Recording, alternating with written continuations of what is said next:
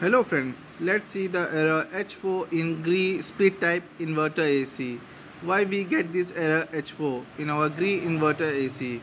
Let's see the error code and what is the solution for this error. I have connected the charging light in the outdoor unit. It's showing around 150-140 psi and our gas pressure is okay. Then also is showing the error H4. H4 error is for the condenser blockage. If our condenser is blocked for the outdoor unit, at that time our refrigerant cycle is not complete and the refrigerant is in heat mode. That's why it shows the error H4. As you can see, the condenser is totally damaged, oxidized and is totally blocked.